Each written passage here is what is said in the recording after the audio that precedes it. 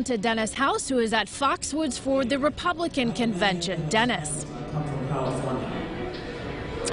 Jody, good evening to you. We are here inside the ballroom at the Fox Tower at the Foxwoods Resort Casino here in Mashantucket, where right now the Republican convention is just getting underway. It started about a half an hour ago with a prayer, Pledge of Allegiance, and the national anthem. Right now they're going through some rules, and they're talking about what will be happening. Now, the big event tonight is the nomination of Bob Stefanowski. He will be the endorsed candidate leaving this convention. There's no doubt about it. There's only one other Republican running for governor, Susan Patricelli-Reagan.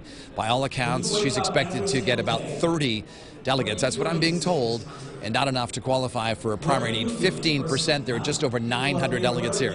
So Mr. Stefanowski, after that happens, will be addressing the crowd here tonight. The roll call begins at about 6:30. Behind me you can see, now it goes in alphabetical order. So Andover is right in the front row, and Woodbury is in the last row here. And delegates are starting to come in. That roll call for governor will begin at about 6:30. Should be done by about 8 o'clock, and then Stefanowski is expected to address the audience here. Then the nomination of his running mate, Laura Devlin, will take place.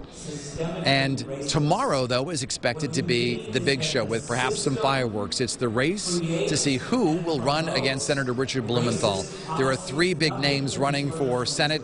Themis Klarides, the former House Minority Leader, Leora Levy, a Republican Party executive, and Peter Lumaj, who ran for Secretary of the State before and ran for governor before, lost both races. So Klarides seems to be the heavy favorite here tonight, according to some of the people that I've been talking to. And they also, many of the people here do not want a primary.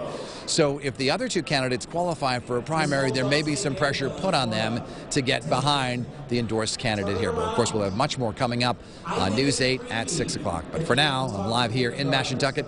And Darren, back to you.